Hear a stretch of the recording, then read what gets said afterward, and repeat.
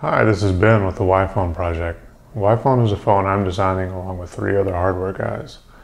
WiPhone is intended to be hackable, modular, cheap, and open.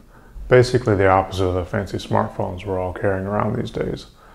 No spyware or tracking, just a simple piece of hardware that does what we want it to. Both the hardware and the software are designed to be easily modified. In this video, I want to show you the progress we've made on the core functionality of a phone, which, to remind all the smartphone owners, is making calls.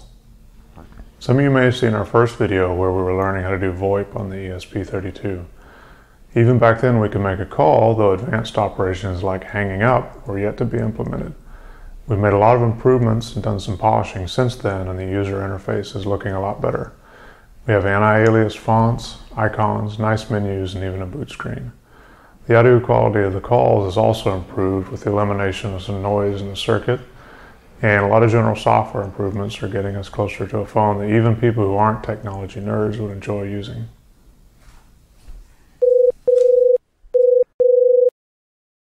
Hello?